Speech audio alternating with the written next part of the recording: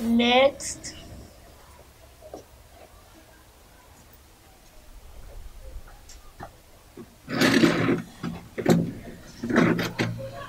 Good afternoon, Professor.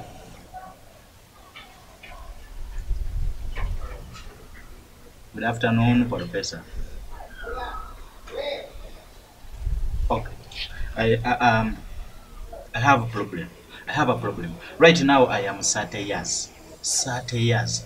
I have been working since my childhood. Since I was born, I have been working. Looking forward to get rich. I want to get rich. So, but I'm not getting rich.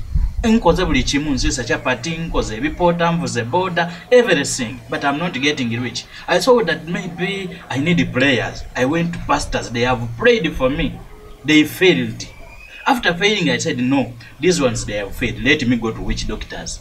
I have traveled looking for witch doctors who can make me rich, but I've failed to get rich. What is my problem?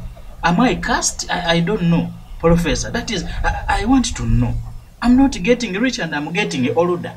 History keeps on repeating itself. So now, say goodbye to poverty and welcome to the world of rich people if you follow my procedures. Yes, yes. I'll follow them. I'll follow them. 1. Wake up very early in the morning, go to work, and tell your boss that you are now your own boss.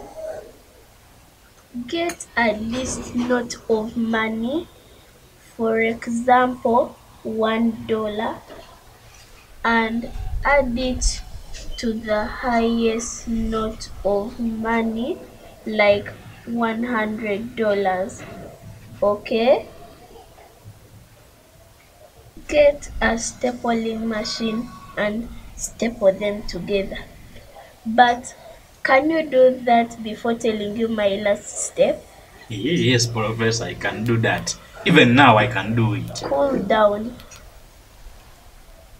Get a trouser which Bill Gates used to wear when he was 10 years. It was black and it had a small hole like this on its left leg. Put the money you have stapled in the right pocket with your left hand.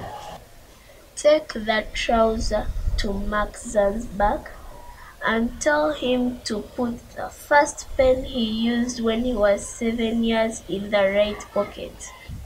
Then you'll be the richest man in the whole world. Next.